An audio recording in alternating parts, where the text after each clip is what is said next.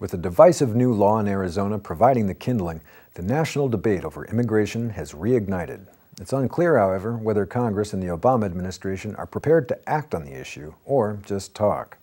The new state law, which Governor Jan Brewer signed last week, will send local police to detain and interrogate individuals about their rights to be in the country and create state criminal penalties for immigration violations.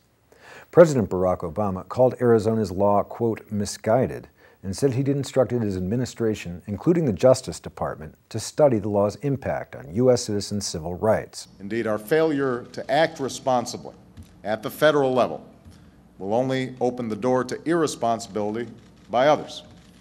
And that includes, for example, the recent efforts in Arizona, which threaten to undermine basic notions of fairness that we cherish as Americans, as well as the trust between police and their communities that is so crucial to keeping us safe. In fact, I've instructed members of my administration to closely monitor the situation and examine the civil rights and other implications of this legislation.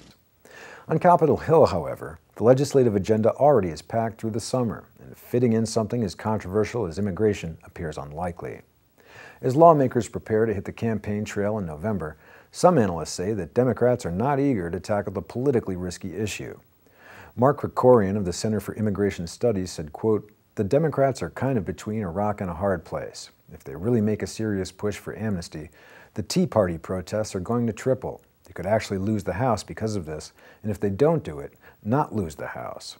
But if they don't at least appear to be doing something, Luis Gutierrez has, for instance, threatened to call on Hispanics to stay home in November. That's not an empty threat."